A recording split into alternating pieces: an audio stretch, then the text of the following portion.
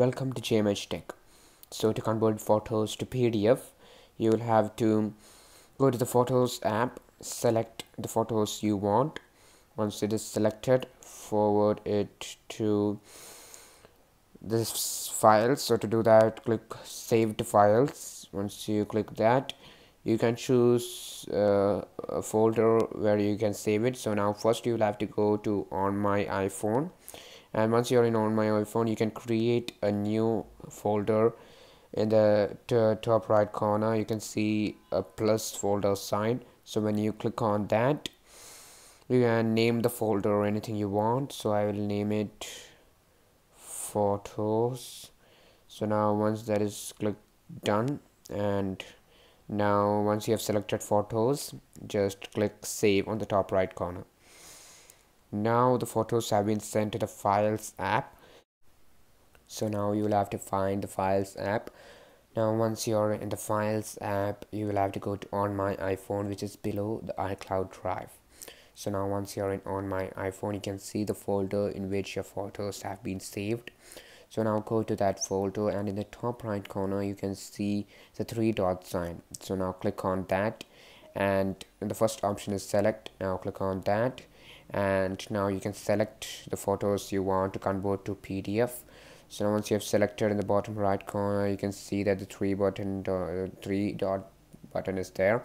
So now tap on it, and the first option is to create a PDF. So now click create a PDF, and the device will create a PDF with the three photos. So now once you click on the PDF, you can scroll down and we'll see that the three pictures have been converted to a PDF as one. And now maybe sometimes the photos may not come in the order you wish to. That is because of the number or the name of the pictures. So now to do that, you'll have to change the name of the picture. So now if you want this flower picture to come on at the first, just keep pressing on that, and now you can click rename and just rename it to 1. So obviously it will come at the first. So when you click done, it has come to the first. So now when I create a PDF with the three photos, you can see that the flower picture has come first. So now likewise you can change the name of the other pictures too and make it in a special order.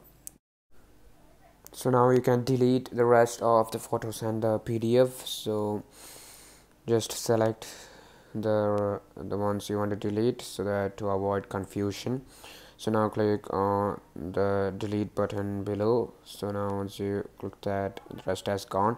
So now you can rename the PDF so that you will be able to identify it easily. So I'll just name it PDF for now, and click done. And this is the way you convert images to a PDF.